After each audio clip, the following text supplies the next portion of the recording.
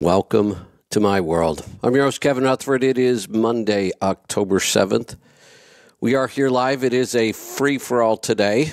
Anything goes. I'll be joined by my co-host, Brent Hutto from truckstop.com here shortly. I don't see him here yet, but I understand he will be here soon. So we'll, I think I see him there. I think he just popped in. I'm just going to go ahead and grab that call. Brent, good morning. Good morning, KR. I'm on the road again, my brother. I'm live from Charleston, South Carolina. Except this time, this is a couple vacation days for my wife and I. So we had a really fun time in Charleston. Well, I was going to say you picked a great place. I love Charleston. Oh my gosh, it's. Maybe I should have paid attention more in high school to my history teacher, or maybe even middle school or elementary school. I was more interested in getting outside, probably just like you. But Charleston is. People go to Boston for U.S. history. They go to Philadelphia for U.S. history. Charleston is like it's the same as those cities. Yeah. But for the South, it's amazing the history here. My wife and I came down for 4 days, and right now we're on the way to Chicago for I'm going to a broker conference, and I'm also going to speak to a bunch of bankers up there at another conference. And but this city is just amazing, man. It's beautiful. And I tell you, here's the best part of it. The best part of it, KR, is the people of Charleston are so welcoming. You don't pass a person, they don't say hi. Now, I know that's typical in the South, but it's really typical here in Charleston. It's a super great city. Yeah, it is. A lot of fun. I haven't been there in a while, but every time I go, I always have a good time. Good seafood, too. Can't beat the seafood. Oh, goodness. We've had oysters. We had lobster. We had all kinds of, it was so good. It was like, my wife and I delayed our wedding anniversary celebration to this weekend. So that's why we kind of put on the dog, as we say in Alabama. We just had a great time here. Good. So, last week, when you and I were talking, we thought the strike was going to be a big deal, and it kind of fizzled.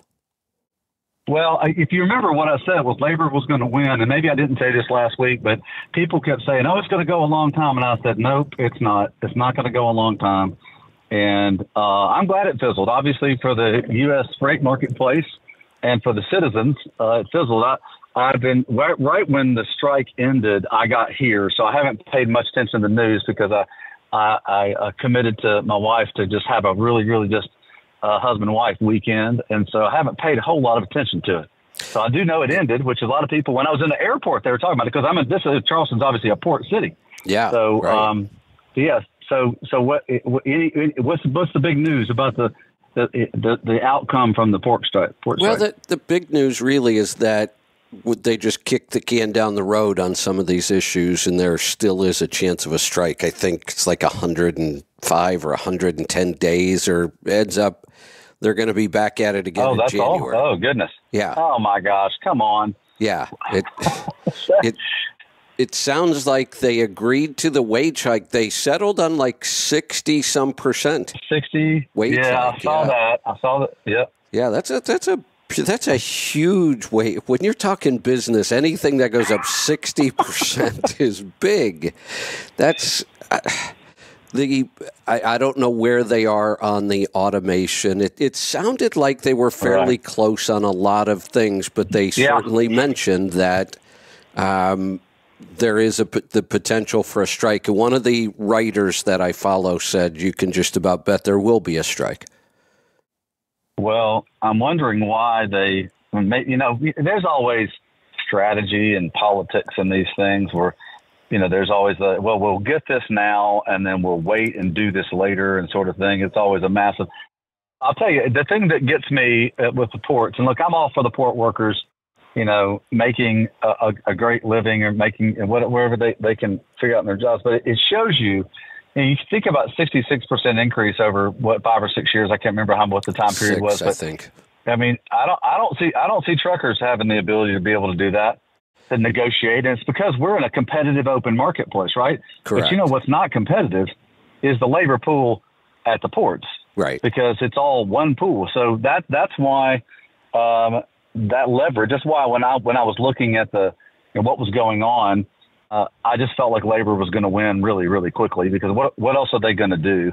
And that's unfortunate that that's the case. But the thing that gets me, and I don't know if you've heard anything on this.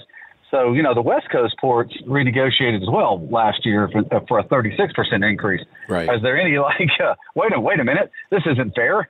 Yeah. Is there any talk about them trying to renegotiate there? Yeah, who knows?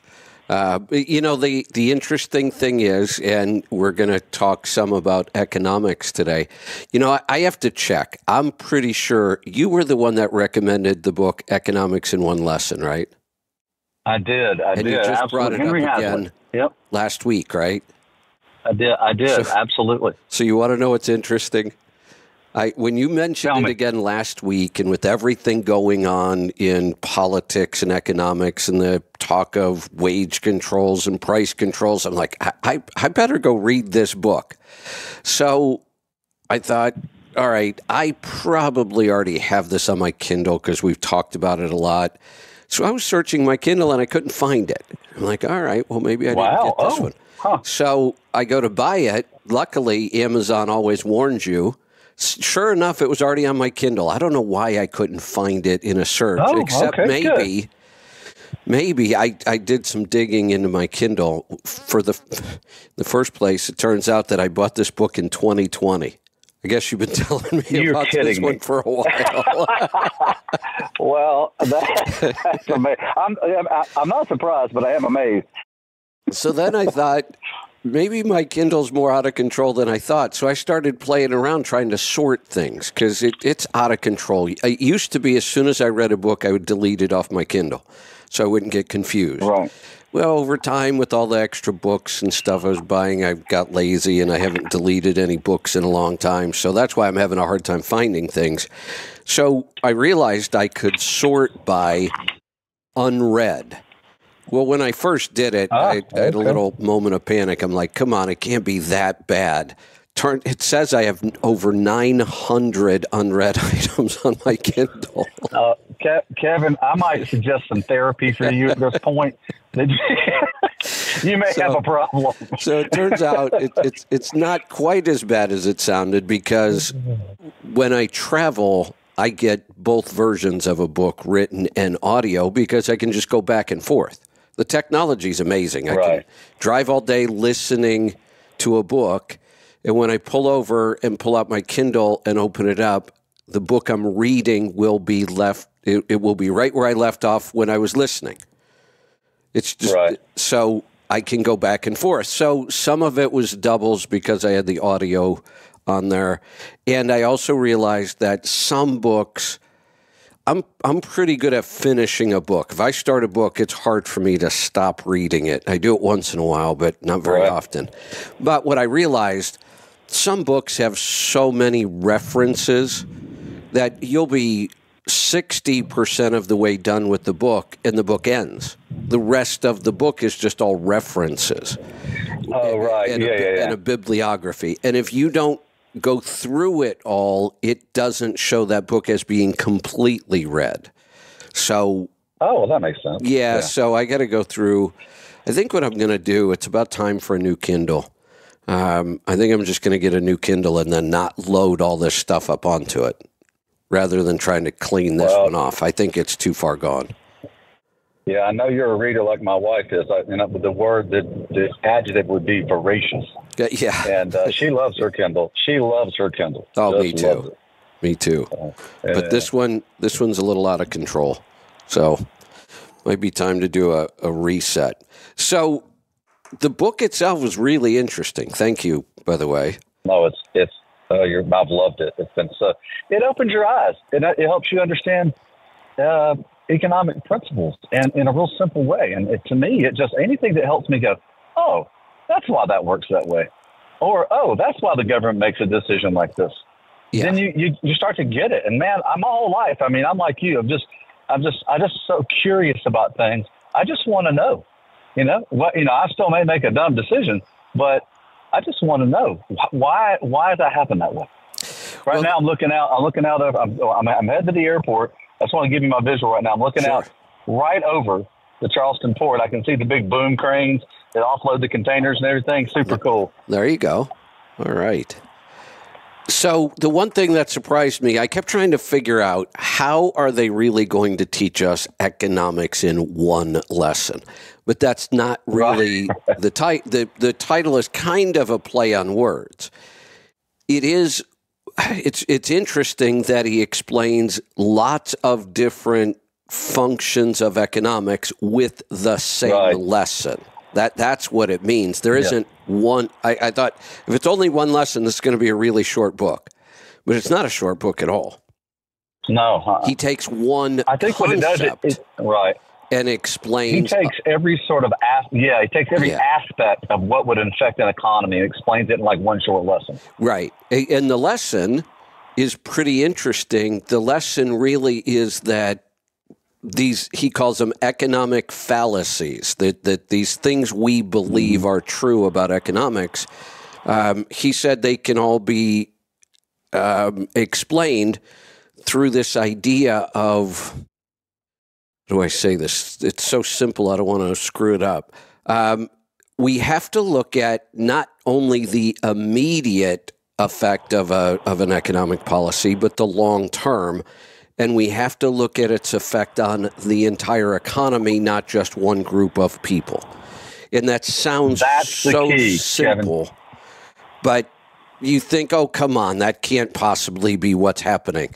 But every time he explains an economic policy, you look at it and go, yeah, that's exactly what's happening. All we did was look at the immediate effect on one group of people and said, oh, this must be a good thing. Mm-hmm. Right. Well, if you think about, like if you took, like, let's say you had personal savings and you had $10,000 in personal savings, and that was your cash flow, and you had debt of $10,000, and you paid off your debt with that $10,000, all that $10,000. You're like, man, that's fantastic. I'm out of debt. That's a great thing. Wow, celebrate. Well, guess what? You don't have now. You don't have money for cash flow. Right. So you've got a real problem. So what happens is what happens in some from some economist standpoint is that they don't look at what is the alternate effect of that decision on a different people group or a different part of the economy. They just overlook it. They go, well, this is going to be a good thing for that group, and that's a good thing, isn't it? That's a good thing. Everybody agrees that's a good thing. Yeah, we should do this. And they don't go, wait a minute. That has a super negative effect on this other part, which everybody will pay for down the road.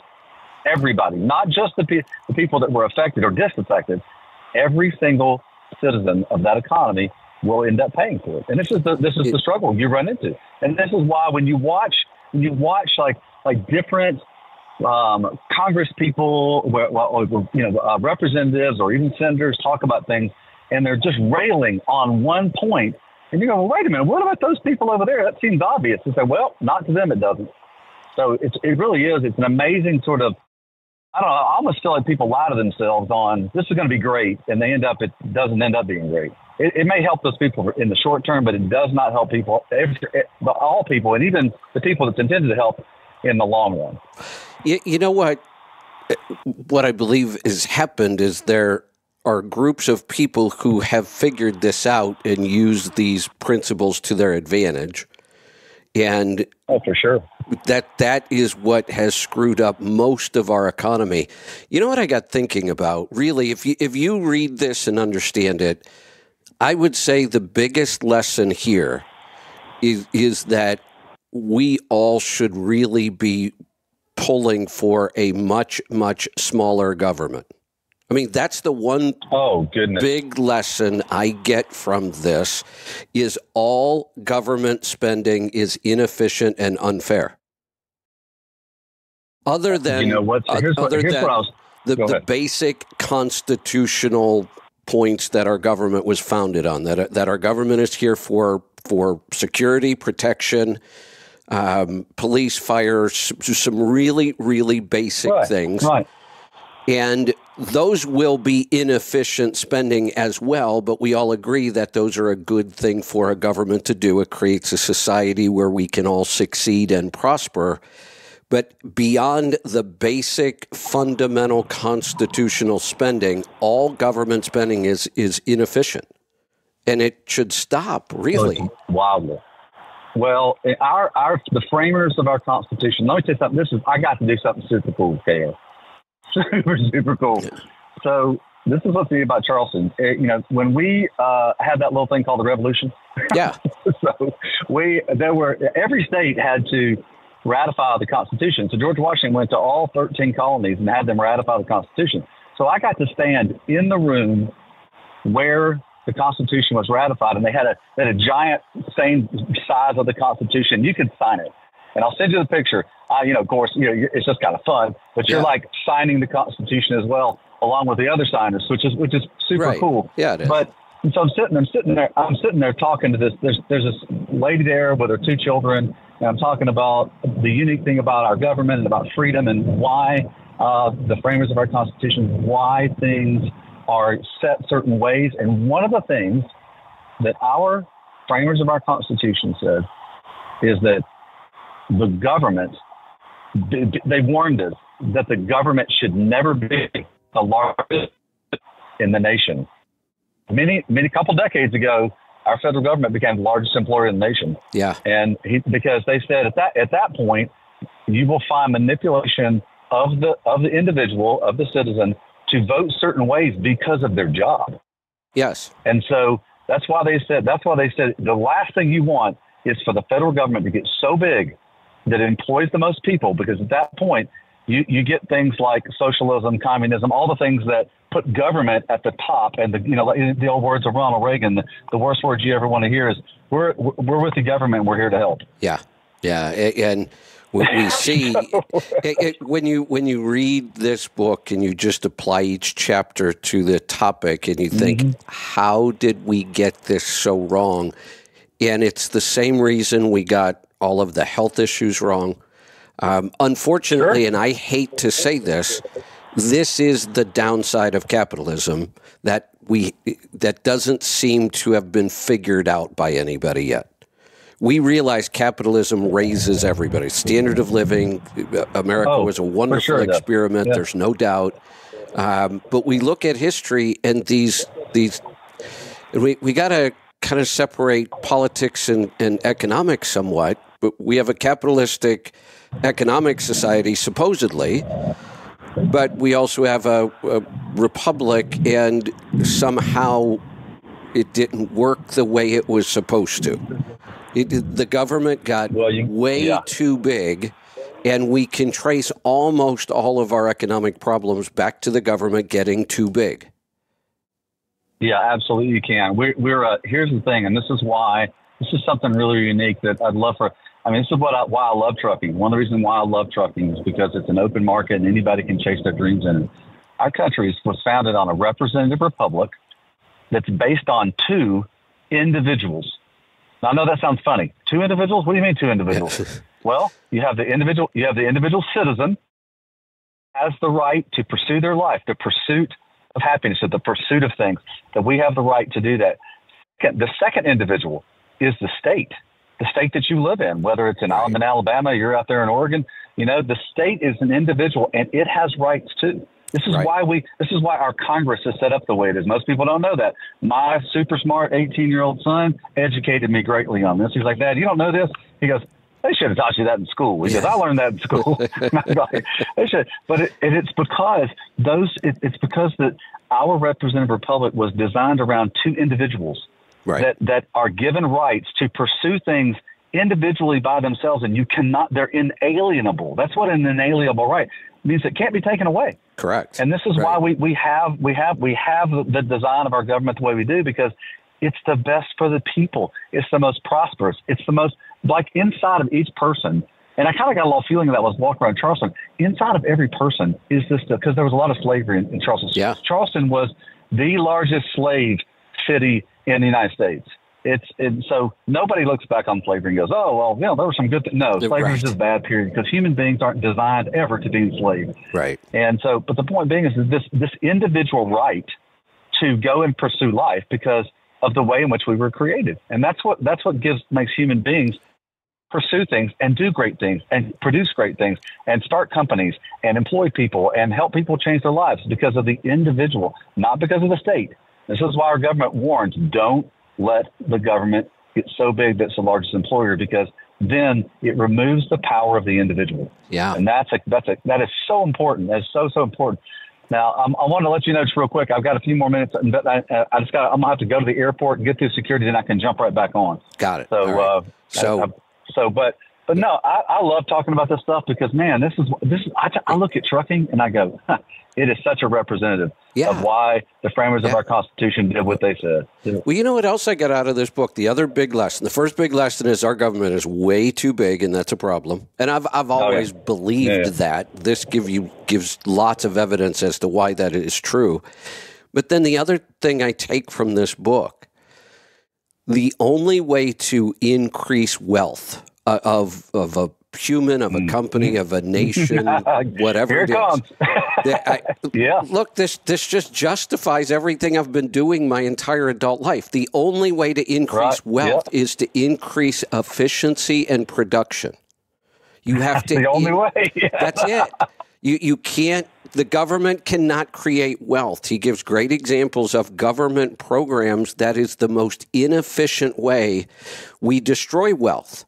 When we give all of this wealth and power to the government, we're destroying it. The government is inefficient by design. We designed it that way with 3 different branches to fight amongst each other to make sure we get to the truth, but it's an inefficient system. Right. But it was okay being inefficient. That's because the government isn't supposed to do much. But now that we have the government's hands in everything, they are just very inefficient and they waste money. They have no incentive to be efficient. And I look at what this whole show is about and what we talk about in business, and I don't focus on revenue hardly ever. We always focus on expenses. How can you produce what you produce more efficiently? And in trucking, what that means is how can you drive a mile less expensively? That's really what it comes down to in our world in trucking. How do we get the truck from point A to point B, the load, spending the least amount of money possible? That's the only way to increase wealth. Well, and so I think about the ports, and this is what got me about the ports, which was one of the things in the contract was that it was written a long time ago, which was they'll take this wage if they don't modernize it, they don't make it what did you just say, more efficient.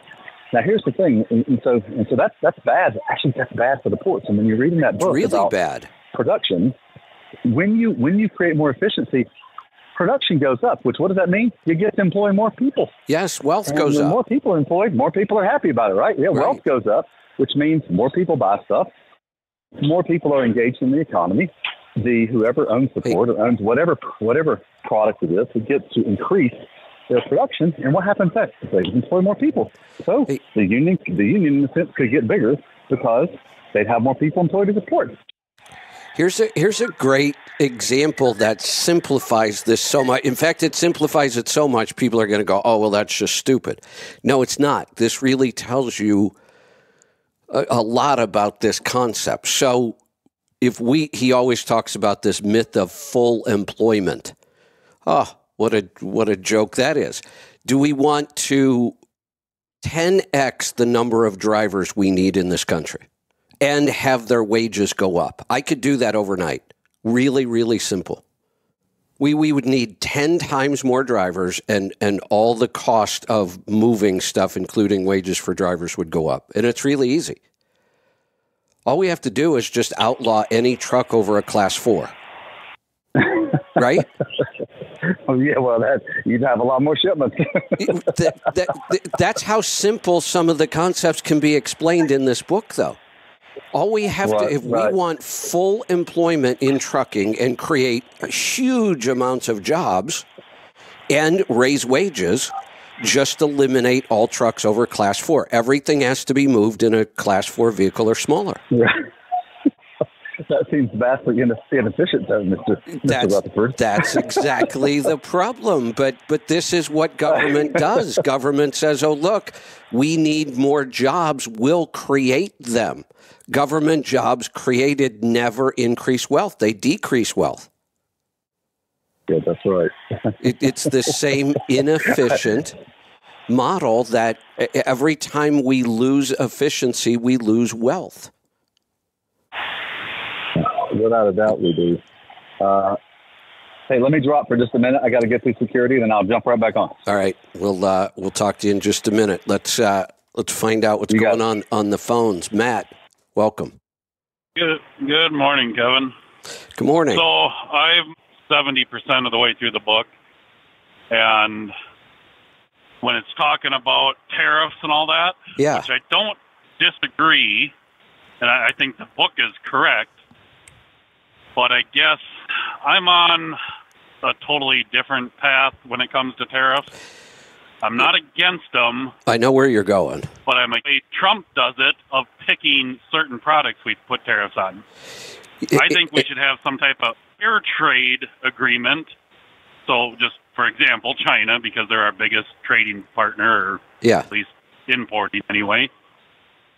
If the trade balance is out by, say, 20%, and I don't know the math, I don't know how to work this out, but let's just say we put a 5% tariff on everything that comes from China. There'd have to be a formula so it automatically goes in place and it automatically goes away when trade comes back in balance. So the further out of balance it is, the higher the tariff goes.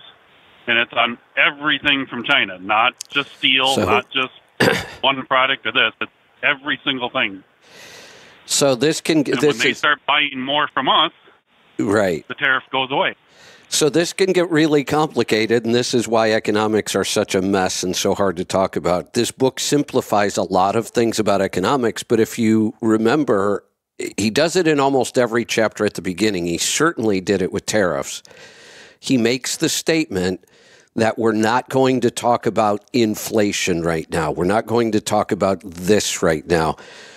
What he tries to make clear at the beginning of each chapter is that there are other reasons for tariffs, or there are other reasons for these other policies that may have a purpose, but he's trying to keep it specifically to economics, and I think that's a good idea. If you understand the economics first, then you'll have a better understanding of, we might use a tariff to punish our country. We do it all the time. When a country says or embargoes, we embargo countries because they did something we don't like. Those are political reasons, not economic reasons, but they have an economic impact, and we should be careful how we use those things. And tariffs, I had the exact same feeling when I was reading it, that, well, wait a minute, it seems like tariffs might be necessary at times. But here's something else. We could confuse this even more. You're saying we have to have this balance between the United States and China. Well, the problem with that is, what about Singapore? Maybe it's not a two-way street. It's now we throw another country and it's a three-way street. Maybe we have a deficit with Singapore with one product and a surplus with China with another, but between all three of us, there's actually balanced trade.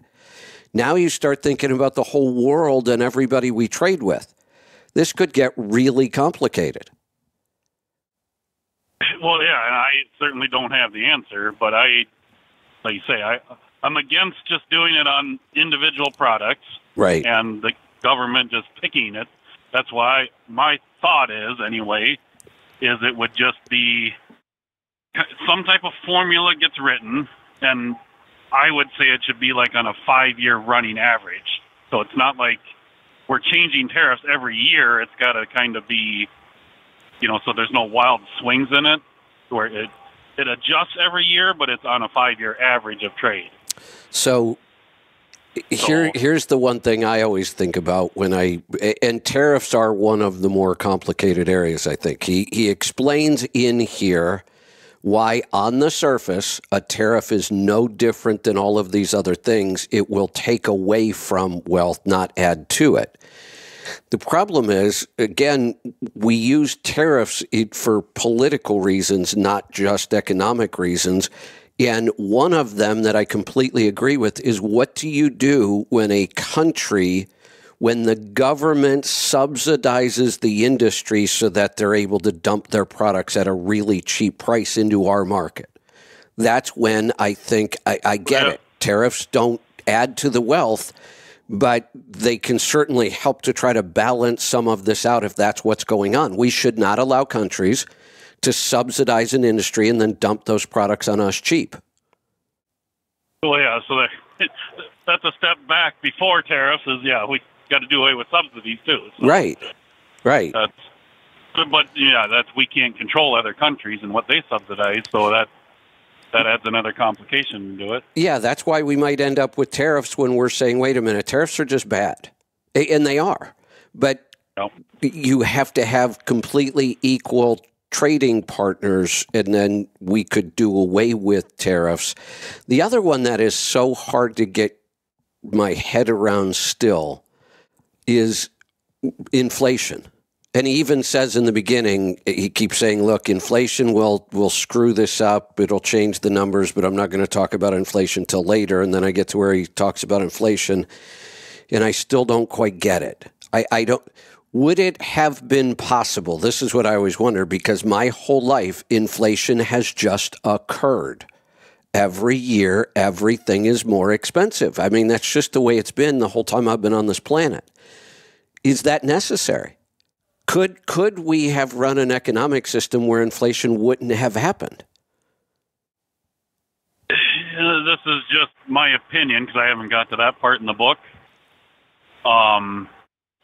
Inflation is necessary for governments to balance their books. Right. But for a true economic survival and function, no. There doesn't need to be inflation. Right. Then why do we have such rampant inflation? We've had it my whole life. Here's the other thing that makes me crazy. The more of this stuff I learn, the more I wonder, how did we screw up so much? We've talked about our health system forever now. We are all in agreement that it's a mess. I don't think anybody disagrees with that anymore. How did we end up with such a horrible medical system? Seriously. And how did we get so many things wrong in economics? And if we could actually fix those two things, how much better would life be? Oh, yeah. What was it, Mike Huckabee? And this isn't about economics and what you're talking about, but he wrote a book back when he was running for president, and don't remember the exact name of it. It's something about a simple life or a simple government or something. And that kind of was the topic of the book, how much better life would be if everything was simple. And, not having the government involved in every aspect of our life. Yeah, you wonder how much better things could be if we would have just gotten this right. And what you find out, and this is not surprising, what you find out is this has always been kind of taken over by special interests. And when we talk about the swamp or the elites or the shadow government or whatever we want to call it or refer to it, it starts to make sense that people who got to power used that power to create this system that benefits a very small group of people. Yeah, that's like we've talked about with the fair tax. That's why we're such a fan of that, is it takes power away. Right. And that's why it'll never get voted in by Congress. It'll have to come in, through the states. So who knows? Yeah. Here's the book, I got a question for Brett when he comes back on. I don't need to be on the phone, but about the whole FEMA load stuff. Yeah, I've got that on my list. I was going to ask him about that. Have you heard or found out anything more? No. I'm just wondering if the loads truly aren't even there. with all the stuff going on with FEMA and the way they're controlling things and the finances. Because that's what I'm kind of seeing is there just aren't that many loads. Oh, okay. Nobody's paying the bill, so. So what I did see on social media was that there has been a change, and again, this is third hand from social media, so I'm not trying to claim any of this is true, that there has been a change, that these loads used to move through the load boards, and now FEMA has created its own registration system for these loads, and they made it sound like they didn't tell anybody, and if you aren't already registered for 2024, it's too late. You could register for 2025 and then get on the list. But that's all third hand from social media. So I have no idea if any of it's true. Yeah, and I do know this. I can't give any numbers, but I know over the last probably decade for sure, they've been investing in more warehousing and strategically around different areas of the country. So I think the pure volume of loads is going down because they have more warehouse stuff in certain regions of the country. Yeah. Yeah. Well, they do have, kind of some stockpile pre-storm, stuff already ready. Well, and that would make sense. I mean, that just seems logical we know where there's not much chance of a hurricane hitting Oregon. So are there other things that could hit it? And when one does, we got bigger problems. That's right. That's right. So, you got to worry about volcanoes. Here we do possibly have to worry about volcanoes. Yeah. Earthquakes. We're on the ring of fire. There's a lot on that end. Yeah. One of those happens, not much prep. No, that's for sure. All right, I don't see Brent yet. Anything else on your mind today, Matt? No, other than this new hurricane coming in, and I'm headed to Florida, so I'm actually running ahead of schedule already. Going to try to get down there and get everything on early, or depending upon what the storm shows by tomorrow afternoon, I might be sitting 2 days in Georgia, not even going in. Yeah, this was before all the climate. Before all the climate, people start screaming that it's the worst hurricane season ever, and look at how late it is, and we're still having massive storms. This was a very, very quiet hurricane season.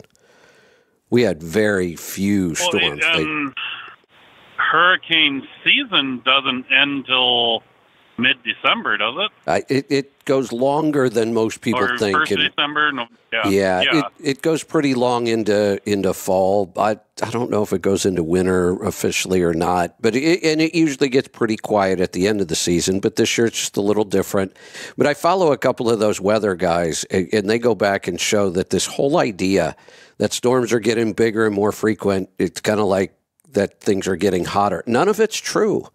The statistics are all there, and if you actually just look at them, none of that hyperbole about all these killer storms, it's not true. That nothing's really changed.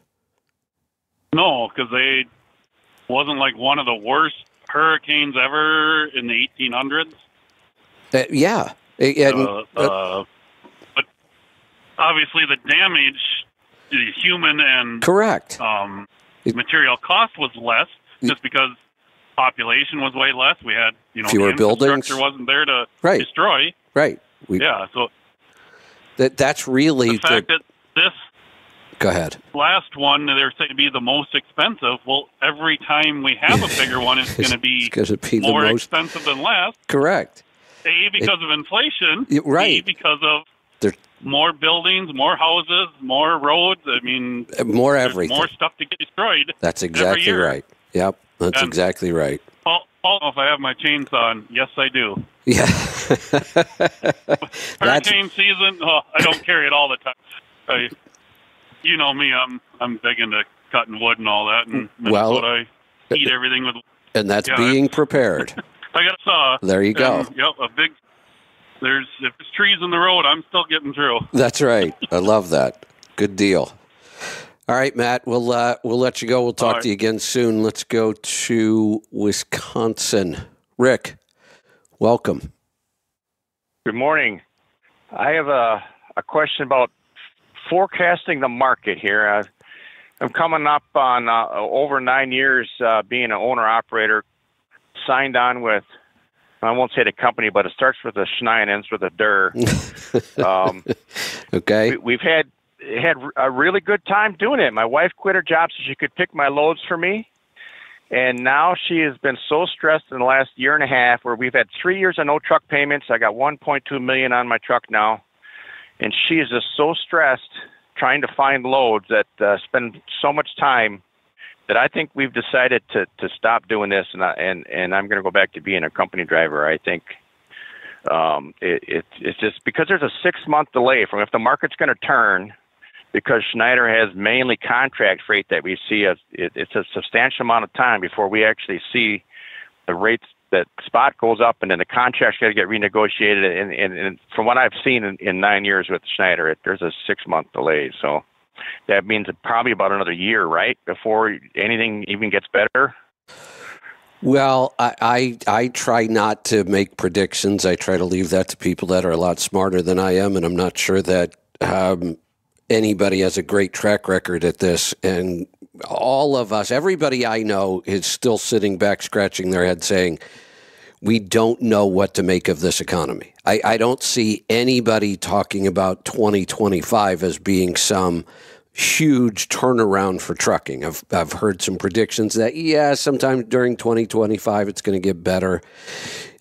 I still think the biggest problem is we are out of any kind of a clear pattern that we're used to, and we have a crazy election coming up that could change a lot of things.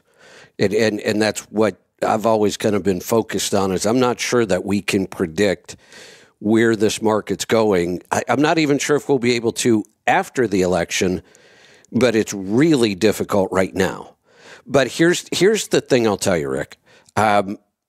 Your decision to either get into business or get out of business, in my opinion, should never have to do with the economy or the economic cycle we're in. And I say that because, in my opinion, when you get into business, it should be long-term. This is a huge commitment. It's a huge risk. It's a lot of work, and it should be long-term or not. But you should make this decision right now, not based on this economy and the fact that it's stressful to get freight, unless you're saying, I don't want to deal with this stress ever, that this isn't for me. And business is not for most people. That's the real truth of this. We call it the American dream, but it's honestly not for most people. Because if you're going to run a business, you have to know how to run a business and be able to do it in the best times and the worst times. We're in one of those bad times right now. Rates are down, volumes are down. So if you're making the decision on, well, I really want to be in business, but there's not enough money, then that's the wrong decision. If you're saying, look, we tried this business thing and it was okay when things were good, but it really sucks when things are bad, and I'd rather just not do this. Does that make sense, that it's really not about the numbers? It does make a lot of sense. It is about the stress, and I'd rather quit now while I still have savings. That's you got about perfect. $30K in the business and $10K cash on hand at personal wise. And with the truck is still driving, it's not broke down. I don't want to fix the truck, one more big truck repairs, and I got no savings, then it breaks again, and then I'm in debt and trying to stay in business. I think I'd rather quit now and get the stress off my wife. Not saying that she won't.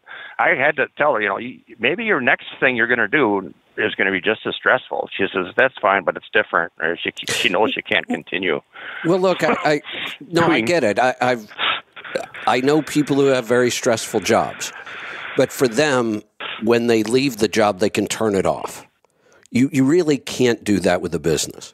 I mean, you have to have that personality that you just realize you're always in business and you don't ever really get to kind of turn it off. Now, if you're smart, you try to turn it off as much as possible and get away from it and get a break. But a lot of times you just can't. And the ironic part is when things are the worst, like when we're in an economy like this, that's when you really can't and shouldn't take a break from it. This is when you got to dig deep and say, I'm just going to push through. I'm going to do whatever I have to do to get through this horrible economy. And then we'll get back to when things are better. But I think the way you've handled this, I wish more people would. You tried business. You obviously did it right. You've been doing fine when the economy was fine. Now you're seeing the other side of business, that it can get really difficult and stressful. And you're making the decision early enough that it's not a big deal. You learned a lesson. You still have money to get out of this correctly. Way too many people hold on until they destroy their finances. So I think the way you're handling this is very smart. Hey, Kevin. So I think. Yeah, go ahead. I'm sorry. Go ahead. Hi, Kevin. I'm back. I didn't catch the name. Caller, what's your trucker? What's your name? Hey, Rick. This is Brent. Sorry, I had to get through security at the airport. I get it. I heard you say that you were pulling freight for Schneider, and they're a great company. Is that correct? You're pulling freight for them Yeah, predominantly with them? Dry van for 9 years. Okay, dry van. Have you thought about a different type of freight? Have you thought about doing more flatbed or doing more refrigerated or maybe specialized? And here's why I say this is that most owner operators, when they get in this business, they want to go after the highest paying freight, and certainly it takes a little bit more effort with certain other types of freight. But if you thought about it, maybe bought a different trailer and moving it part of the market. And Schneider's a great company. I know them well. They were one of the first companies I ever met when I started into trucking in '98. But they have to make a profit too on their freight. And so, are there other parts of the market you could look at? Because dry van freight is the most ultra competitive freight in the market, and because there's more, 80% of the freight out there is dry van. That's why these giant fleets like the Schneider go after that part of it, because they can get amass such an amount that they can drive their own efficiency to make a profit at it. And so, but it's tough. But I get it, and I know I've never driven a truck. I like to think I'm trucker-esque. But I did own a business, and I know what it's like to own a business. And Kevin's right, man. When you own a business, it never leaves you. You're just in it. But I was just thinking about what are some of the other options for you that could pay you a better margin on things on the hauls that you're making, because it's really about your return on the miles that you're running, and then of course managing your costs. It sounds like you're managing your costs really well. But that'd just be my advice. I mean, there's plenty of freight in all kinds of segments out there. And talking about, and I'll finish on this, Rick, 2025, well, here's what I'd say to you. Went through this crazy market, which is great for the truckers, and super happy, excited about it, through the pandemic. And we came back down to normal. We've got lots of challenging things sort of in the economy. Inflation, it just kills people. Just to give you an idea, your money is worth 25% less today than it was 3 years ago. And that's a lot of a lot of value in money, and that's mine too. Mine too. I got 5 kids, man. I know what it's like, and so that's a big part of it. And so when Kevin says we just need to get through this economy, that's part of it. So that would be so about 2025.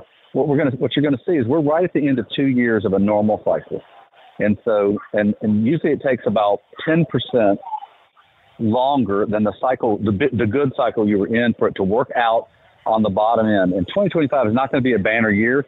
It doesn't mean it's not going to be a good enough year. Now, because the spot market rates will continue to come back up, and they have year over year, and they're not great, but they've come up year over year, because they can't. Here's the thing: they can't sustain at this for much longer, because the things you're saying right now, which is it's marginal in dry van freight. And by the way, here's the other secret: the big contract haulers, the Schneiders, the Swifts, all the big ones out there, they're going to push back this year, because they had their rates depressed really hard all throughout this year. They're going to push back, and their rates are going to go up next year between 3% and 5%, because they have to do it. And here's the thing: the shipper relies on these big contract haulers. I mean, they rely on them, so they're going to allow that 3 to 5% increase, which will bring spot rates back up. Should bring spot rates back up to a more maybe digestible form or a digestible amount. So I just kind of leave you with that. And if anything we can do to help you, man, gosh, we're all in it for you, no problem. But sounds like you got your head screwed on straight, especially with your wife working with you. I know mine keeps mine screwed on straight pretty straight. So that's a good thing. I have a hazmat endorsement and tanker endorsement for all the 10 years I've been with Schneider. And I haven't had much use for that. A couple times a year, I get some totes that need the tanker endorsement in the trailer for, and a couple of hazmat loads here and there. But I'm thinking about doing dry. I don't want to do chemical, but dry tanker stuff, sand or melamine stuff like that, and be a company driver. We really gotta. Like Kevin says, I'm glad we did this, and we learned a lot. 10 years, another 8 years, I'll be 66, and I don't know that I want to really be driving much. I'm kind of in the ramping it down section of my life. I don't want to put up with any more of that really high stress like that we're putting on ourselves. I understand. If other people are putting, if we got someone to blame for it, that's better than just, that's because we're in business. This is what we got to do. No, I think we're going to get out of it, and I got to figure out what to do with the truck and all that. So the way to market, too much stress. Yeah, and I got you. I'll have to give you the bad news. There's never a good way out of a used truck. And unfortunately, we're in a really depressed market for truck prices right now. You're not going to get much for this thing. And that's just the way it is, and there aren't many ways around it. And it's also difficult to sell a truck on the open market unless you've got somebody with cash. Finance companies won't touch these kind of deals. So I think I'll just keep it and then turn it into a toy hauler. That's not a bad idea.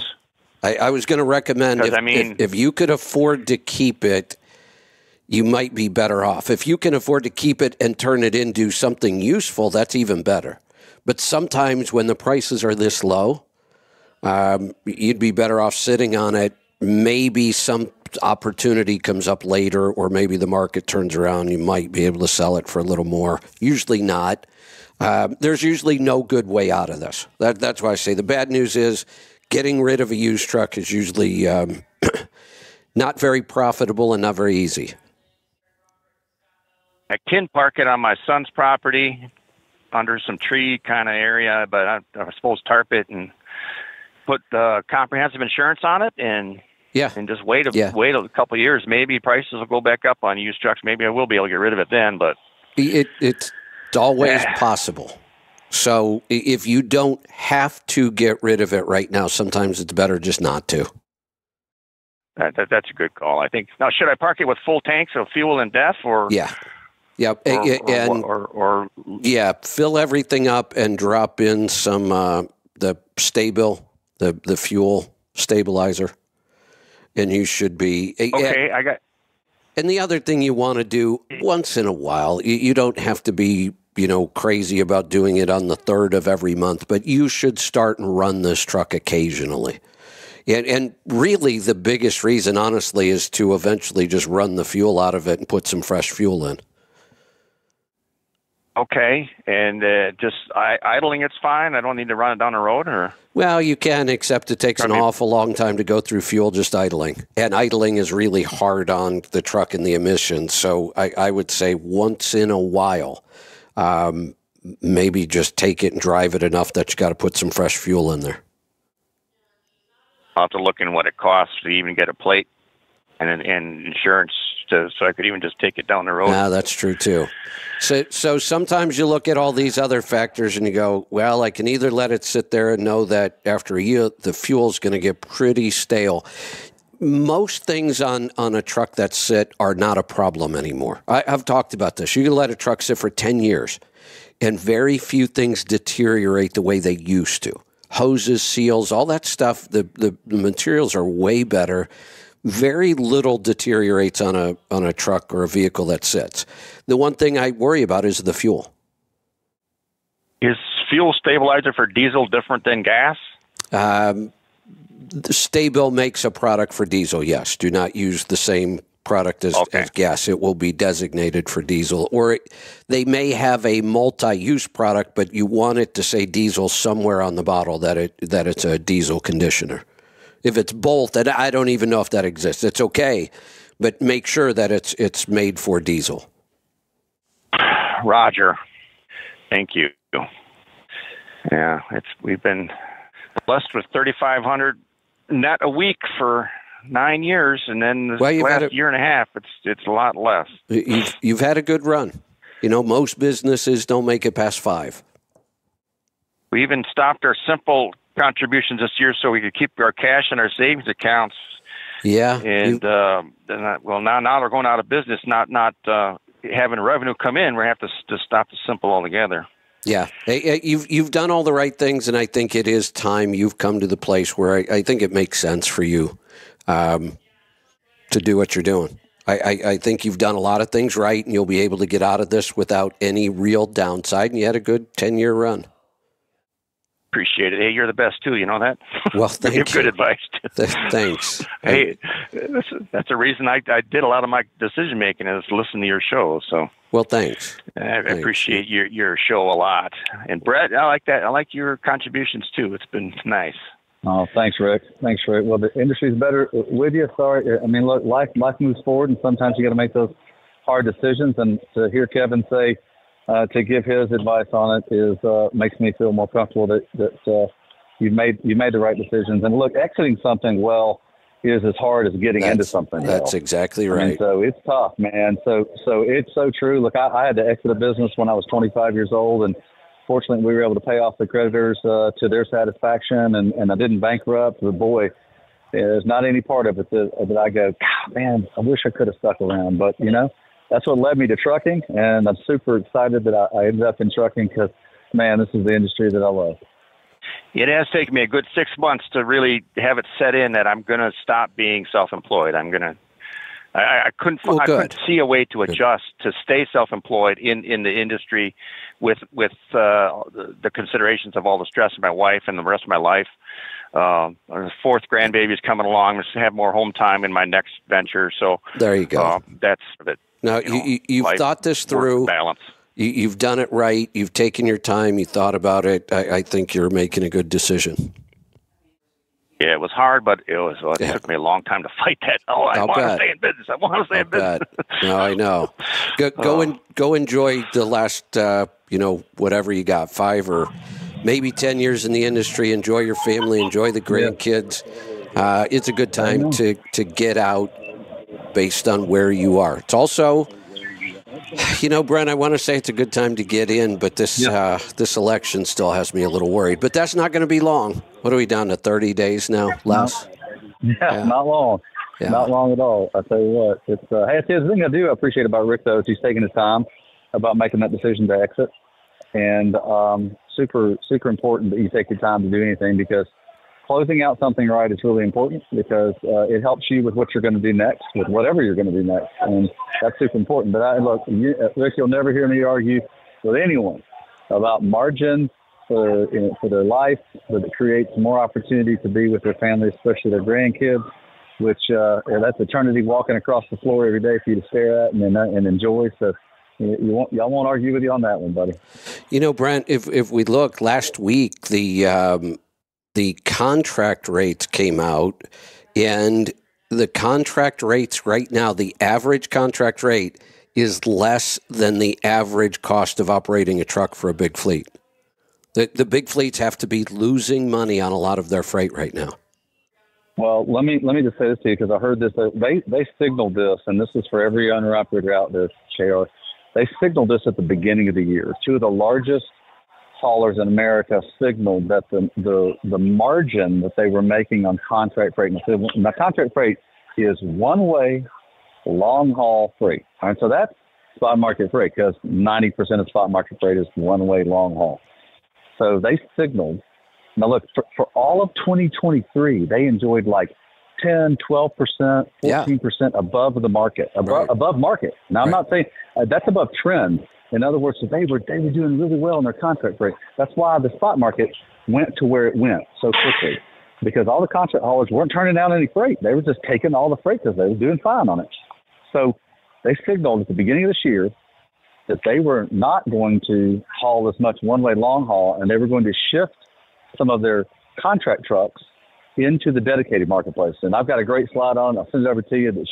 It shows the transfer of one-way long haul into dedicated, because they can make more return on their dedicated trucks than they can on their one-way contract trucks because of the marketplace.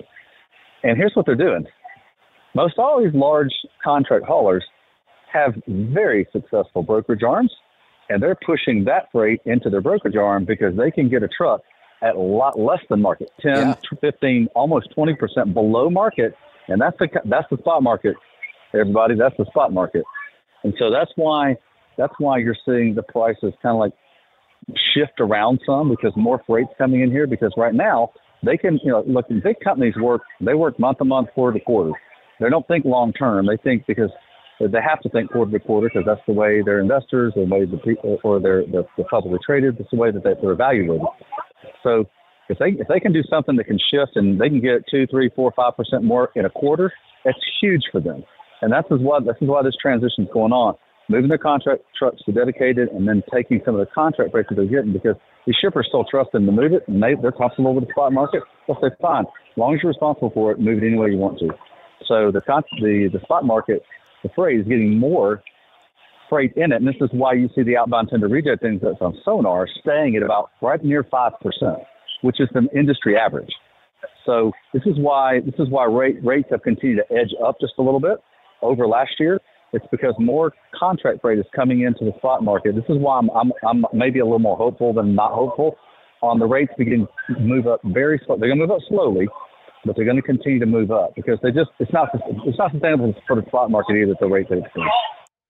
Yeah, we're certainly kind of lingering at the bottom, and this was the one thing we talked about. We knew we were kind of at the bottom, although rates dropped a little bit. The contract rates did, but there's no doubt it is a very tough environment when rates drop below the cost of operating the truck for those fleets.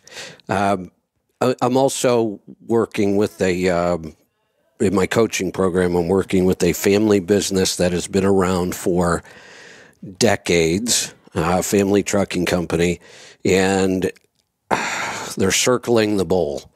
And it's been frustrating, because I've been working with, it's a family-run business. I've been working with one person, and the rest of the family just doesn't want to see that the industry has changed.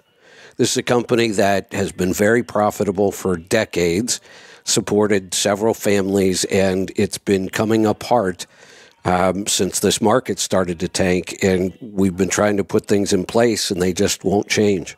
And I'm looking at it now. I told them on the last call we're down to weeks. If they don't make the changes, we're really down to weeks, and it's just sad to see this. Wow.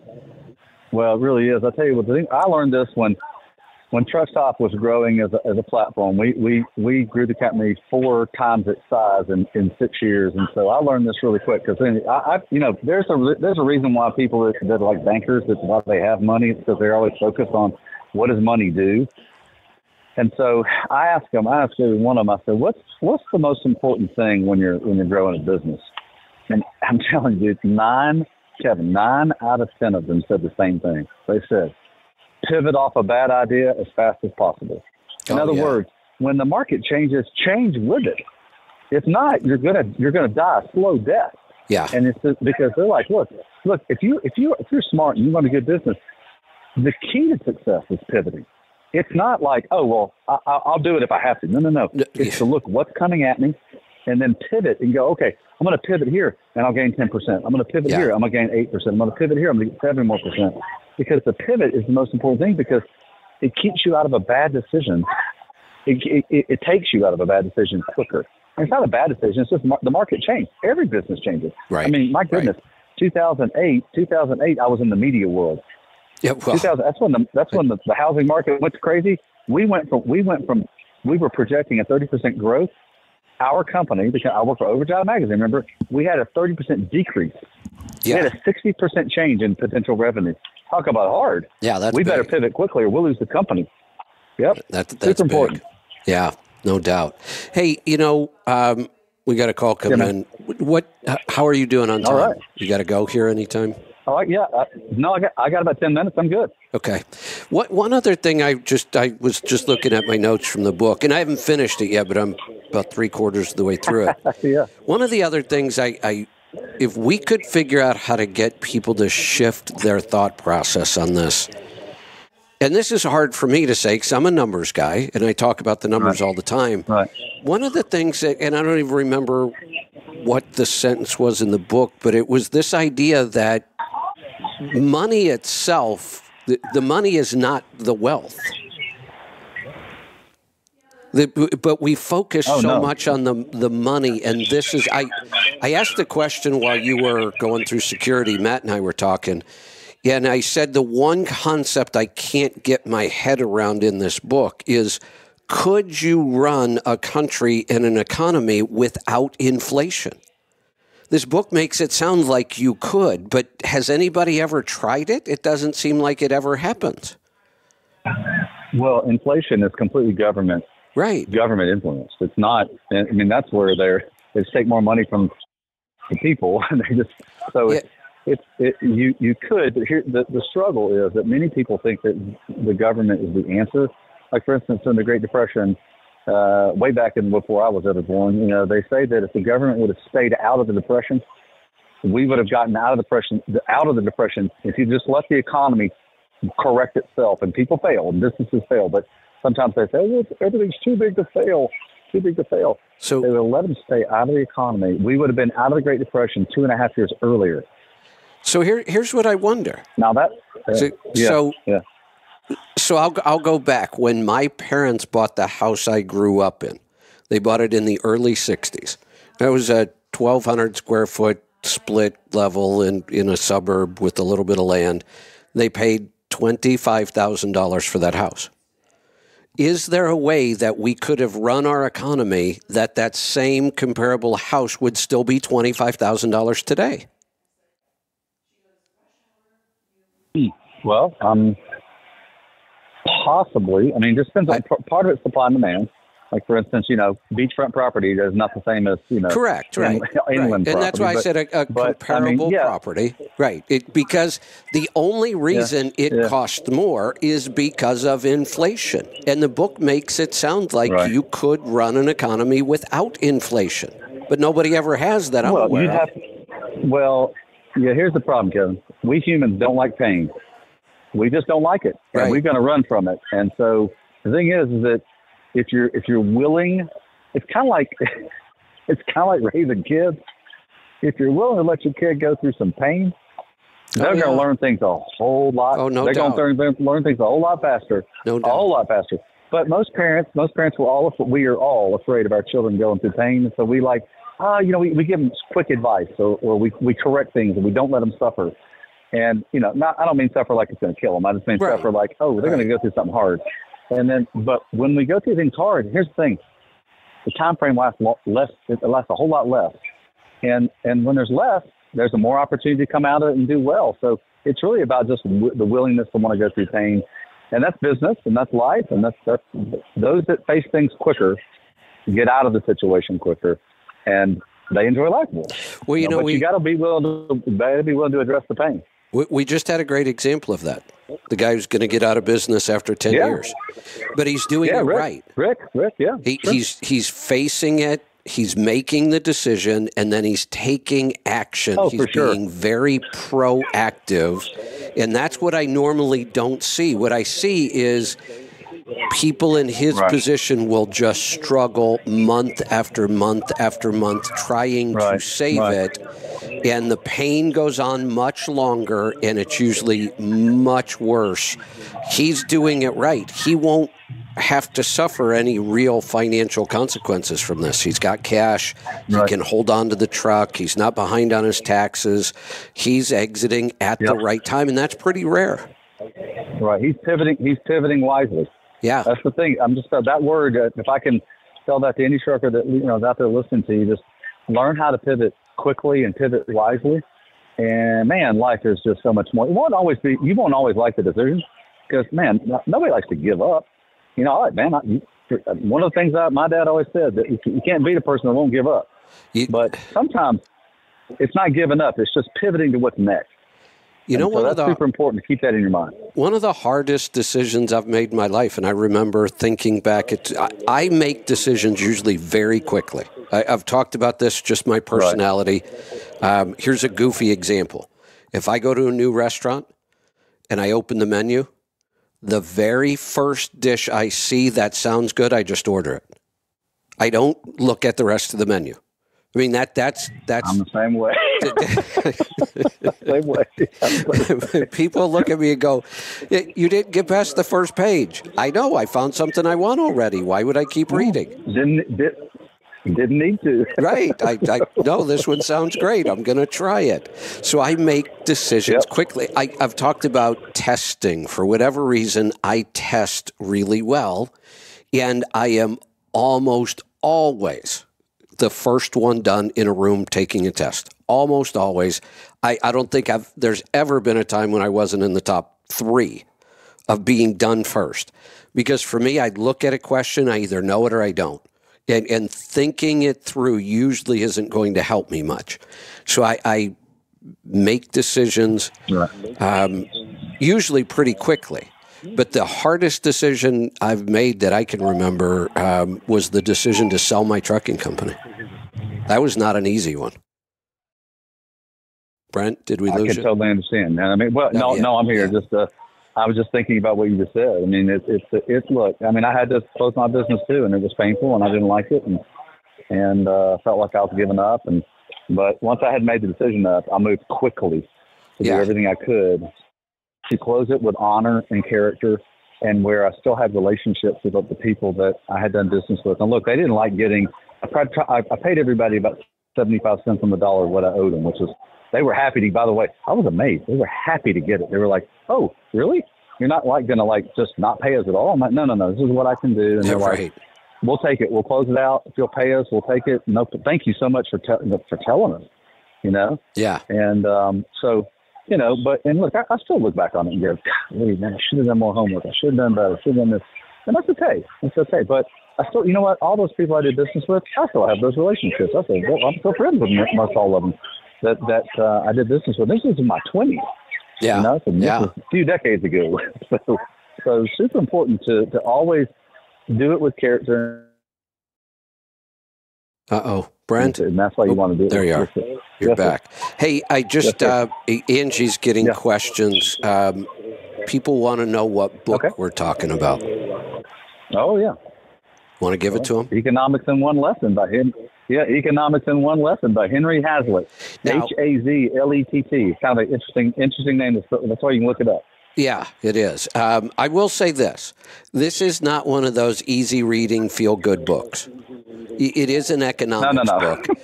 And you, in fact, I'm glad I'm reading it and not listening to it. Now, I know for a lot of our listeners, listening is much, much better. And if I were traveling right now, I would listen to this book. But I would want to read. This would be the one that I would get the printed book and the audio if I'm going to be traveling, because I want the printed book. Yeah, I mean, listen and read it. Yeah. So, because it is a fairly simple concept, but then it gets applied to very complicated things. Our economy is very complicated. Right. This idea, and the main premise of the book, you look at it and go, well, duh. Of course, that's how we should look at this, except we don't. We don't ever look at anything this way, but it seems so obvious. Of course, the lesson of the book is you can't look at just the short-term consequences of an economic policy. You have to look at the long-term consequences. And you can't just look at one group. You have to look at how it affects the entire economy. That is the one lesson of this book, right? Absolutely. You have to look at how it affects every single piece of it. Just like, and that's life. I mean, you're going to make a change in your engine. If you're going to make a change in your engine, you need to understand how it affects your drivetrain. And so no, that's a great example. People will understand. And also, I could put nitrous oxide into the fuel stream, and boy, will it run really good, but only short term. You'll destroy the engine doing that. Yes, it will perform incredibly well for a very short period of time, but you can't sustain that. So it's the same thing again. We can't just look at the effects of this policy short term. We have to know what's going to happen in the long term. And it turns out we just don't get any of this stuff right. Yeah, absolutely. Thank you. Yeah, sorry, Kevin. I'm trying to get up. I'm checking in on my flight, but so it's understanding the consequences in anything that you do in life is so important. I mean, look, I'm all for a lot of things, and sometimes I don't make it all the way through, but the times that I do, and usually, and what I'll say, if you're thinking it all the way through, it never hurts to get good counsel. This is why I love the truckers that call into your program. They're asking for your counsel. So when you get good counsel for things, you're able to be patient with your decision, listen to all the potential outcomes, and then you can kind of make what I like to call a wisdom decision, where you're pulling, okay, well, given what these other people that I trust say about this, what kind of decision do I need to make now? So that's kind of, look, I trust myself, no doubt. You should, but you always want to bring wise counsel into it when you're trying to make a decision on something, because then you can make what usually is the best, most rounded decision for yourself. And then you kind of go, okay, well, I've considered as many things as possible. And so it ends up working out much better for you. I know you've got to run. Let me leave you with this one lesson from this book. Man. So you'll remember this, the broken window fallacy. Oh, that's a great one. And think about, it starts off with a broken window. Yeah, that's such a great one. Yeah. Think about the timing of this. Wait till you hear the last sentence in this paragraph. So here's the explanation of the broken window fallacy. One of the most famous illustrations from the book is the parable of the broken window, which explains that destruction, like breaking a window, doesn't lead to economic benefit because it diverts resources from other potential uses. So here's the argument that if a child throws a rock through a window, he just stimulated the economy because now somebody has a job to go do that they can get paid for. And on the surface, you think, oh, well, that makes sense. Except, then why don't we all just walk around breaking windows all day? Right? I mean, if this would be good for our economy, then we should all just break all of the windows in our house. We'll look at it's kind of like saying all we have to do to stimulate the trucking industry is outlaw big trucks. None of this makes sense, but listen to this word, the final sentence in this. This challenges the notion that war or disasters can stimulate the economy. What have we all been talking about? Oh, look, all the activity from the war. Oh, look, we have another storm coming. Look at all the loads we're going to have. We talk about storms all the time in trucking as though it's a good thing. Well, once again, you're going to look at one side of the equation. It's good for the truckers that can haul some of the FEMA loads, and that gives you more revenue. But when an entire part of the country loses multiple billions of dollars, that's not good for the overall economy. So you pay for it down the road. Right, and that really is the lesson in here, that even these things that look good on the surface are really bad for the economy overall. But he does point out many times these situations will lead to a benefit for a group. The other one are unions.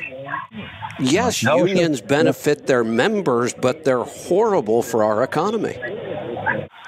Well, I agree. Yeah, it's because it doesn't create a free market in any way, and that's very the issue. When you don't have a free market, it doesn't work ever. And this is why there are challenges. And in this last strike, the biggest sticking point seems to be that the union doesn't want anything modernized. And what does that do to production? And it's production that creates wealth. I mean, we have it totally backwards. But the union members do benefit from this. It's the rest of us that get screwed. For sure they do. And I don't want to be against them at all. I'm just saying you got to look at the overall set for that thing. Yeah. So, hey, Kevin, one quick thing I want to point out. One quick point out before I have to go is that like, for instance, last week, I just looked at the numbers for last week in the marketplace, and boy, we had a pretty significant increase in rates. They went up quite a bit. They went up over 20 cents in the overall marketplace. And you had van went up, flatbed went up, refrigerated went up. They all three went up quite a bit. The van was up 7 cents. Flatbed was up 10 cents, and refrigerated was up, looks like 8 cents. My point about this is that when there was a signal that the strike was going to cause problems, and you already knew that Helene caused some problems, and that's just in the geographic area, and not problems. It was going to make rates go up because whenever freight is constrained, rates go up. And so I say this because we were talking about planning for your business. Look, if you're a trucker out there, read the news. You know what's coming at you. If you know there's some challenges in the market, you should be able to get better rates on things. Just for maybe if it's just for that week or that 10 days or that 14 days where marketplaces. Because remember, as you and I've said over and over and over, it's a supply and demand marketplace, and the stress on the economy puts stress in different areas, and stress means usually rates will go up.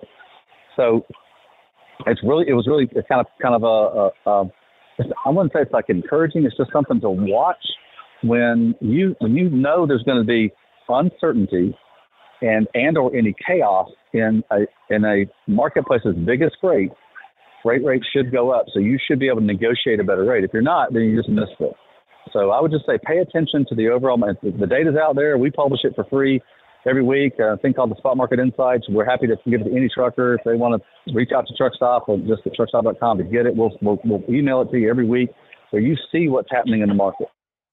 Excellent. All right, Brent, I know you got to get on an airplane again and get some more miles under your belt, so we'll let you go. All right, buddy. Well, great being on today. Thanks for what you're doing to help the truckers, and happy to be your partner anytime. All right. Good talking to you. Take care. We'll talk to you again next week. Let's go back to the phones. Let's go to Ohio. Herschel, welcome. Hey, Kevin. What's on your mind today? You there? Yeah. Well, I called Cardio Miracle just for kicks and grins, and they told me, because I wanted to know, that stick, that single-serve stick, the little packet, is 2 of the new style scoop. Got it. Okay. It is 2. Okay. So you've got the other one, a baseline. Like I say, I go back and forth. I've got one tumbler that's 40 ounce. I've got one that's 30 ounce. I put about a scoop and a half in either one. The old style big scoop, I've got a bunch of those around. I put about 1.5 in those, and it works out just fine. I don't even know what that is as far as, I think it's a serving and a half of the old scoop. Oh, okay. And I remembered what I wanted to ask you Friday or Thursday, whatever day that was. Now I know what it was. David Owen from Nastic. Yeah. We talk about doing a podcast with him, but I must be missing it. Where is this podcast? I think he's an interesting guy. I'd like to listen to it just because I think David Owen's an interesting guy. He is, and I love the way we do the podcast. So David is the last person on earth that does not have a cell phone or a computer. And that is the truth. He does not have a cell phone or a computer.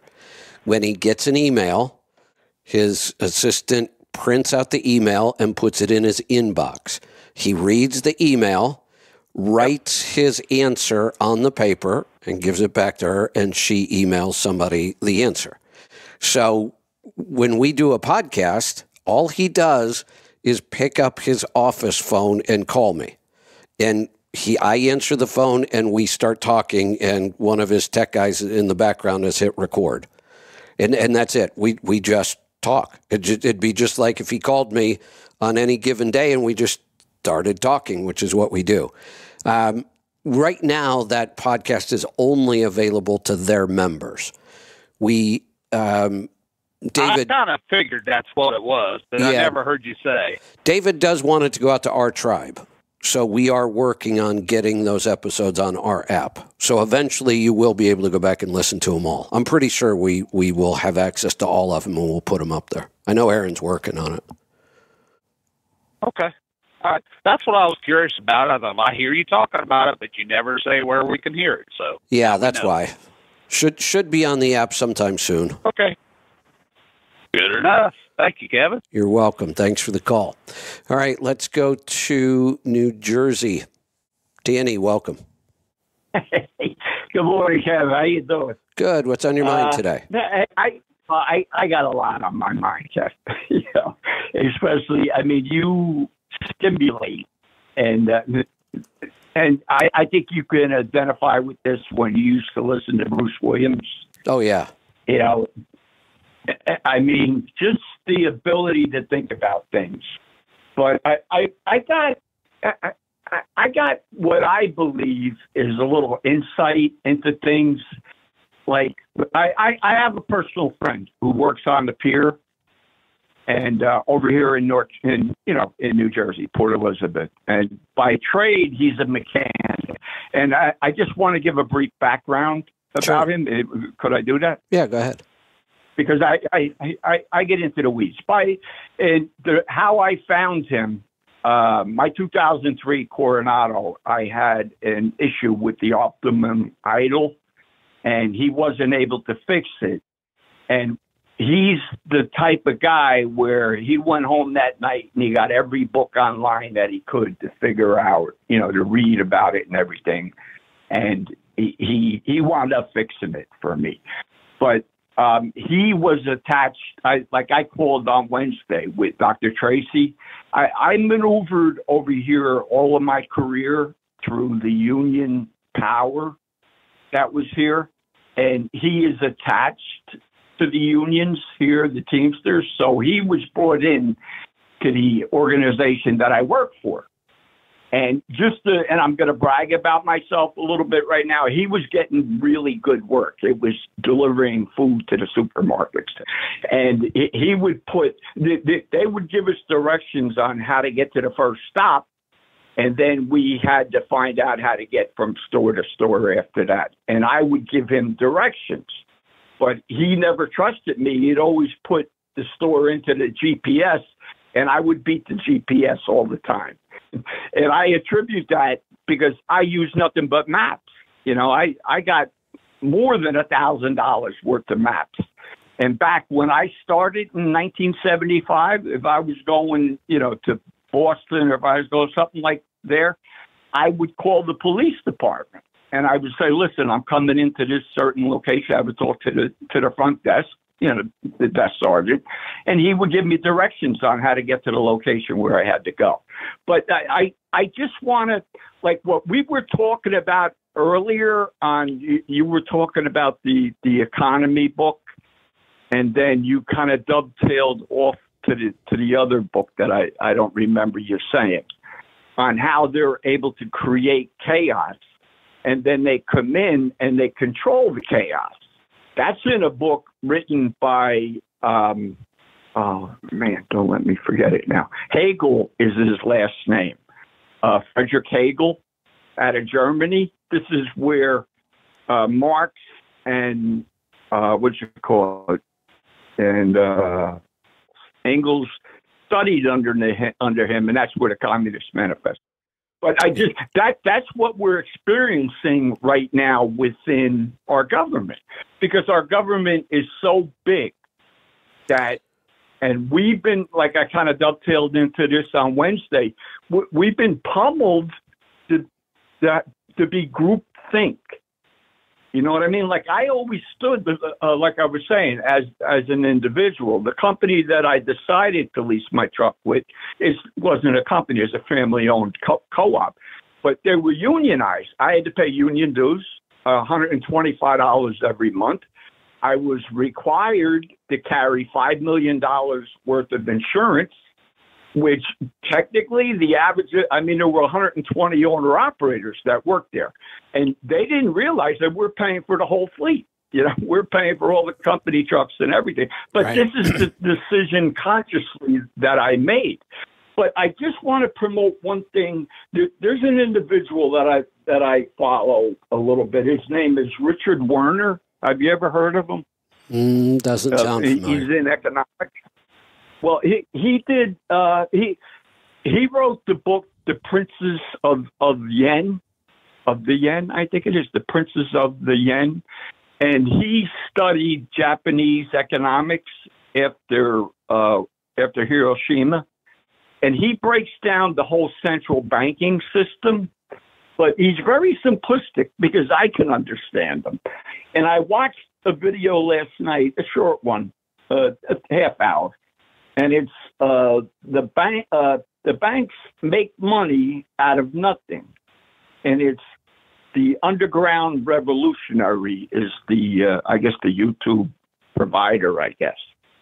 And I followed him, and I spoke about Catherine Austin Fitts before. She's got the Solari report, and she's the one that was in underneath George Herbert Walker Bush's administration. She was Assistant Secretary to HUD, and she found $21 trillion missing from the Pentagon. And what she teaches is on how they're lulling us in right now into central bank digital currencies. And she really stepped up her teaching, I'm going to say, because I find her on YouTube. But, you know, I don't have the money to pay for her newsletter, I'm sorry to say. But ever since the trucker strike up in Canada, she really stepped it up. And she has relationships with RFK and Richard Werner. She teaches about Richard Werner. And there's one other individual that I think is totally extraordinary, a young woman. She's in her 30s. Her name is Whitney Webb, and she is an investigative reporter along with Mark Goodwin. And she does videos, and she breaks down like what they're doing about Bitcoin. I know you spoke years ago about Bitcoin. Did you ever, I have a slim understanding on what it's about with the blockchain and all that. Did you ever really drill down into that? Yeah. And really my point on Bitcoin is there's two different ways to look at Bitcoin. One, will it ever be a viable way of buying things? Yes, you can buy some things right now. It's complicated. It's not a simple, you know, it's almost like when I was on Sirius XM, it was really easy for somebody to find me. They had a traditional radio that they're used to. They turn to a channel. There's a show. You can listen to it. Now that I'm not on Sirius XM anymore, you can still listen to me. The show's actually better, but it's much, much more difficult for somebody to find me now. It's just not that simple. That's the problem with Bitcoin for buying something right now. It's not simple. You don't hold a dollar bill in your wallet or a certain account in your bank and use a card. It's a whole new way of buying things. That's one issue. Will it become a viable currency? The other big issue that I try to warn people about, though, is many people look at Bitcoin as nothing but an investment. That is a really bad idea. Most people don't have the understanding of what the risk is. And even if you have the best understanding in the world, we have no history. One of the ways we make decisions in investing, what's the one investment I recommend all the time? The S&P 500 index fund, correct? Correct. We have about 100 years of how that reacts to everything in the market. If interest rates are going to go up, here's what's going to happen. If inflation is going to go down, here's what's going to happen. We have 100 years to look at that investment and say, here's how that investment reacts when this occurs. And even with that, we're still not very good at predicting where it's going. But with Bitcoin, we have no history to speak of whatsoever. And I just warn people that investing in anything like that is not amateur hour. You will get your ass handed to you 9 times out of 10. I agree with that. I think a lot of the investing is being done out of fear. And this is why I'm kind of talking about Whitney Webb. She does a deep dive into BlackRock. And BlackRock's not really that good, you know, on the power that they have and what they've been doing, just what they did under COVID, on how they swooped in and, you know, they bought a lot of land. They bought a lot of property. And what I'm talking about, see, Kev, when I was young, I hated control.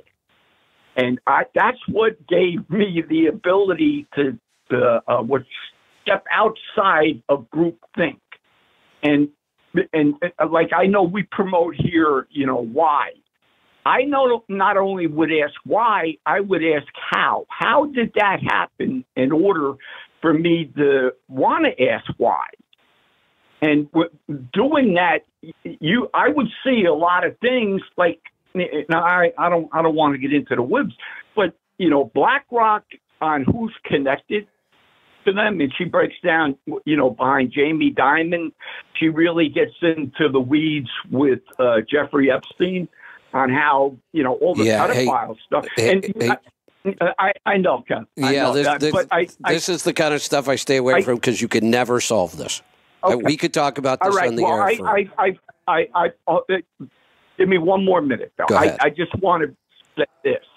I believe that they are de-dollarizing the dollar, and what Catherine, teaches about, Richard Werner teaches about, and Whitney Webb, just about Bitcoin and everything. Because if we don't have the dollar, what Catherine teaches, right, very simplistically, after the strike in Canada, is that because how they debanked, how Trudeau debanked them up there with one switch, that we have to have cash, and if we have cash and we use cash, which I believe it would be very, very hard, if not impossible, to transition back to that, but when we have cash, we could slow things down for what's happening.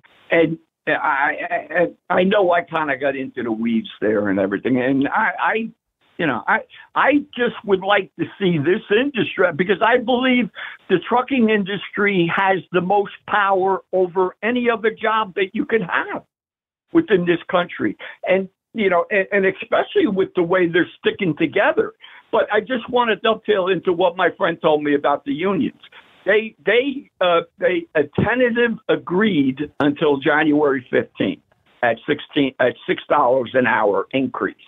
And what they're fighting is what was already accomplished out in Long Beach. And he said you can go on YouTube and you can literally see the automation on how it's already been implemented there. And that's what the main drive is here to slow things down on the East Coast. Yeah, and I talked about that. And if people want to understand why you have to modernize, it's not an option. You just read the book we just talked about, because that's the only way to generate new wealth. We have to modernize. Right. We have to get more efficient. We have to increase production. There were 800 jobs that were lost in Long Beach in order to implement. Danny, and you got to read the book. Can anybody tell me, the book is about not looking at short term and not looking at one group. We have to look long term. Right. We have to look at the impacts over the entire economy. Everybody knows 800 jobs were lost. It's obvious. It's right there in front of us. They reported it. How come nobody talks about how many jobs were created? I get you. Nobody talks about it. That's the whole point. I can't tell you how many jobs were created because nobody talks about it. But were jobs created? Absolutely. They had to be. If there's a machine that's going to take over a human's job, who built the machine? Who built the factory that built the machine? Who delivered all the parts to make that factory? Who delivered all the parts to make the machine after the factory was made? There were a lot of jobs created, probably more than the 800 jobs that were lost.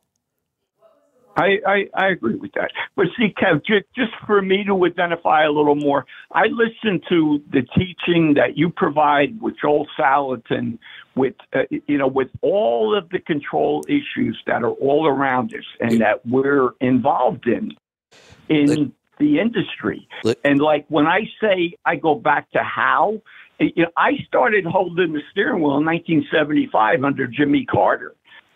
I finally got to driving a straight truck, pedaling, the 5 boroughs, working LTL off the piers. But then I graduated until Reagan got in, and I was able to buy my first brand new truck in 1979. And it was still just trying to recover. The interest rate on that $50,000 brand new truck, the cab over Freightliner, was 22%. No, I never got for the truck. They wound up taking it. Hey, Danny, got to cut you loose. We can get way off into the weeds on that. Hey, one of the things we should stay focused on, if modernization is so bad, and I've heard this, and this is a tough issue. Well, of course they're going to fight automation because they'll lose jobs. But every time we've automated things, we get more jobs. It's kind of like this argument you get from the socialist. Well, I know socialism has failed every single time it's been tried, but this time it will be different. It's the same thing. I hear people say, well, it doesn't matter if every time we've modernized, we ended up with more jobs. This time's different. That's the argument that's being made. But it's never been different. That's one of the things when you look historically. I don't know if at some point it seems logical that if we keep putting people out of jobs, we're going to run out of jobs for people to do. But it never happens. And it really is the only way we create new wealth is to increase production and efficiency. Let's go to Iowa. Brad, what's on your mind today? Let me try that again. There we go. Yeah, try to lighten the mood a little bit here. I was going to have some suggestions for the store. Okay. If you don't mind. Sure. Maybe a shirt that has a picture of yourself, Bruce, and Mike Beckett on there. And one of them says, Mike says, does it have chrome on it? Kevin Rutherford asks, does it have cardio, or do you take Cardio Miracle? And then Bruce Malice is saying, are you running the Catalyst? That would be a good one. Of left truck. That would be a good one. I like that. Just need to figure something out for Henry and Joel, though. Yeah. The reason I was calling is I think I called here a while back. Have a health question. Finally got myself weaned off the paroxetine, and I was going to see if there was anything in your store or something else that would work in its place, because since I have been off, I've noticed my temper is a lot shorter than it used to be. Okay. So I didn't know if there was something like a supplement or something that would work in its place. Not directly, but we can certainly talk about what's going on. Let's go back. When were you prescribed? Is this Paxil?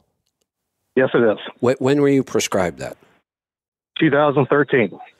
So what would, if you can think back to 2013, what was the symptom that led you and the doctor to come up with this drug? What problem were you trying to solve in 2013 when he prescribed the drug? Well, this is me, just from what I can remember.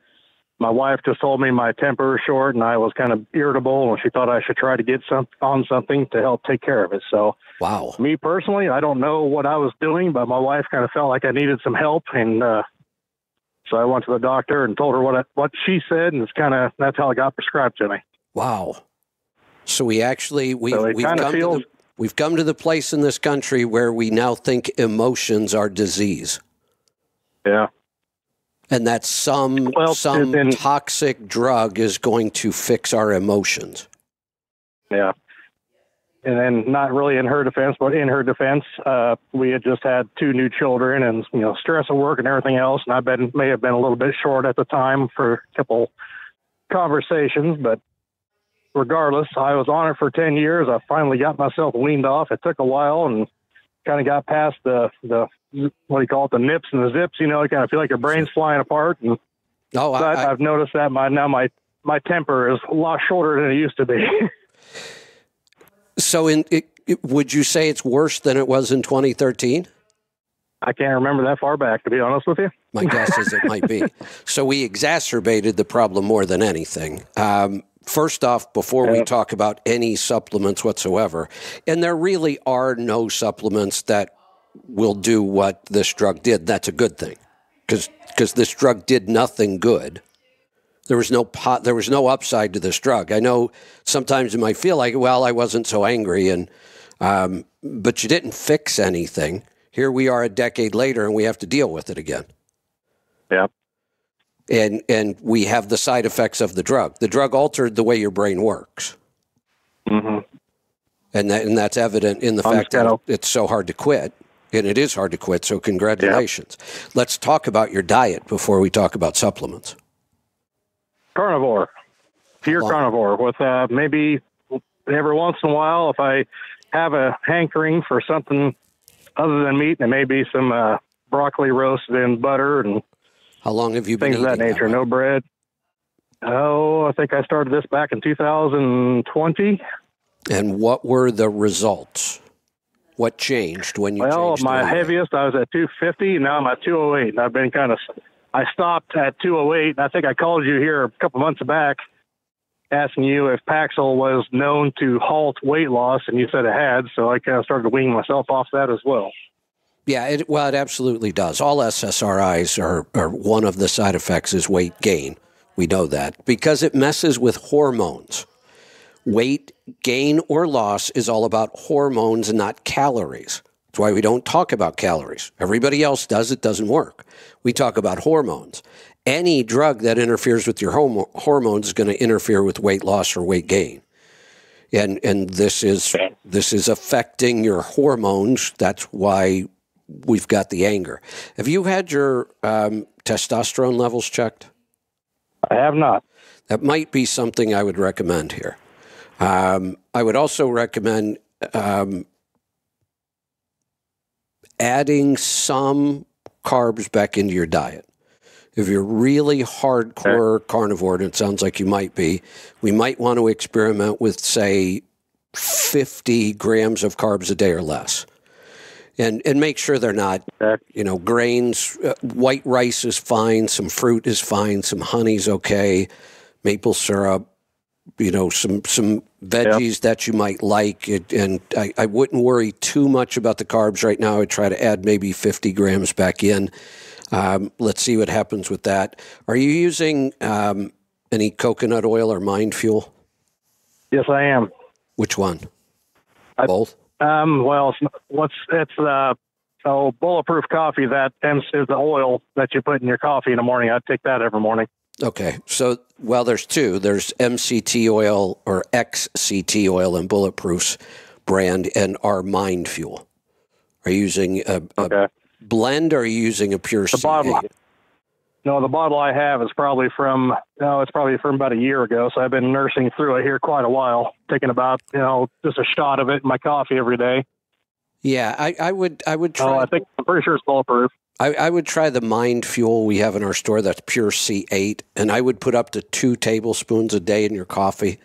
And the reason I'm saying that is Mind Fuel creates ketones. I mean, that's the point of consuming pure C8 instead of just coconut oil. Coconut oil makes ketones. Pure C8 makes even more, makes them faster. Ketones are really good for our brain. And you're dealing with the brain issue right now. But what we know is that brain issues are not chemical imbalances.